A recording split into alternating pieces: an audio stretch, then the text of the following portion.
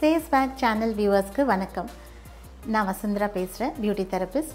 இன்னைக்கு நம்ம என்ன பார்க்க போறோம் அப்படினா hair கான ஒரு hair color, அதாவது வெள்ளை முடி நரமுடியை மறைக்கிறதுக்கான மூலிகை முறையில எப்படி hair color தயாரிக்கலாம், யூஸ் பண்ணலாம் அப்படின்றது. இது ரொம்ப யூஸ்ஃபுல்லா இருக்கும் அப்படி நான் நினைக்கிறேன்.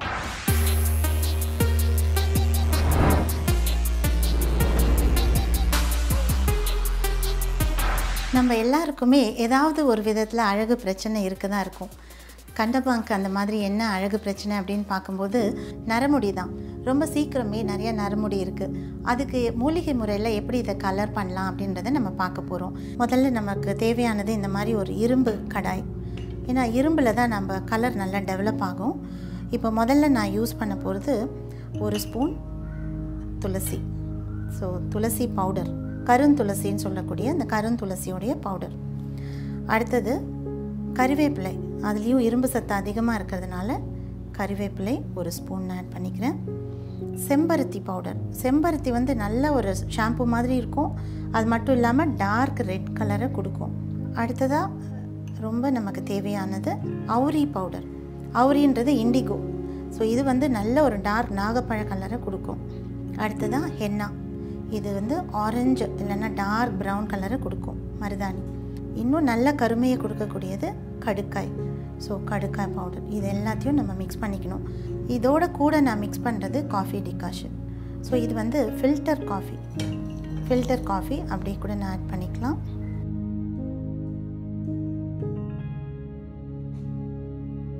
நல்ல ஒரு ஸ்மூத் மிக்ஸ்சராக வந்திருக்கு.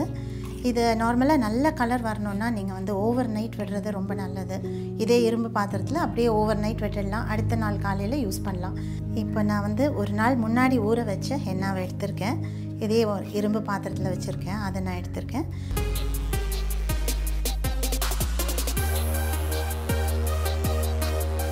ஸோ இது மாதிரி அடுத்த ஒரு சின்ன செக்ஷனாக பிரிச்சுக்கலாம். ஃபுல்லாக எல்லா முடிக்கும் போடணும்னு அவசியமே இல்லை. நிறைய பேர் செய்கிற தவறு அதுதான். எங்கெல்லாம் வெள்ளை முடி இருக்கோ அங்கே மட்டும் நீங்கள் டச் பண்ணால் கூட கரெக்டாக இருக்கும். ஏன்னா ஃபுல்லாக போட போட ஹேர் வந்து ரஃப் ஆகலாம். அதனால தான். ஸோ எல்லா இடத்துலையும் எங்கெல்லாம் வெள்ளை முடி இருந்ததோ ஃபுல்லாக கவர் பண்ணியாச்சு. இப்போ நம்ம வெயிட் பண்ணணும். வெயிட் பண்ணுறது வந்து ஒரு 1 hour வெயிட் பண்ணிவிட்டு அதுக்கப்புறம் வாஷ் பண்ணலாம். வெறும் கூலான தண்ணி, அதாவது ரொம்ப சூடான தண்ணி இல்லாமல், அதே மாதிரி ஷாம்புவும் போடாமல் அப்படியே வாஷ் பண்ணுறது ரொம்ப நல்லது. அப்போ தான் அந்த கலர் நல்லா ஒட்டும். ஒரு நாள் ஃபுல்லாக அடுத்த நாள் இல்லை அதுக்கு அடுத்த நாள் கொஞ்சமாக ஷாம்பு போட்டு வாஷ் பண்ணலாம். ஸோ அப்போ தான் வந்து இந்த கலர் வந்து ரொம்ப நாள் நீடிச்சு இருக்கும். இந்த ஹெர்பல் ஹேர் கலர் போட்டு 1 hour ஆயிடுச்சு. இப்போ ஹேர் வாஷ் பண்ணியிருக்கோம்.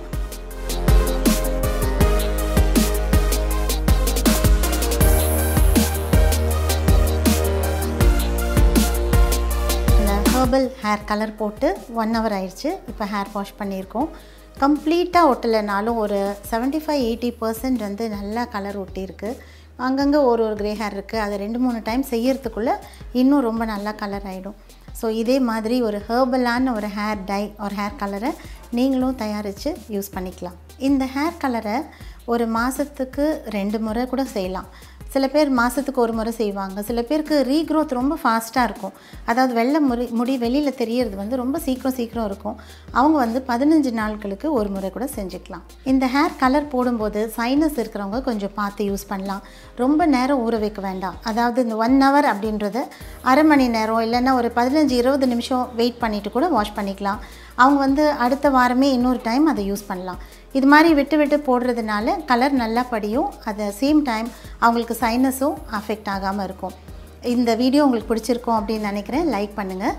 இதே மாதிரி இன்ட்ரெஸ்டிங் வீடியோஸ் பார்க்கணும் அப்படின்னு நினச்சிங்கன்னா ஃபேஸ் பேக் சேனலுக்கு சப்ஸ்கிரைப் பண்ணுங்கள்.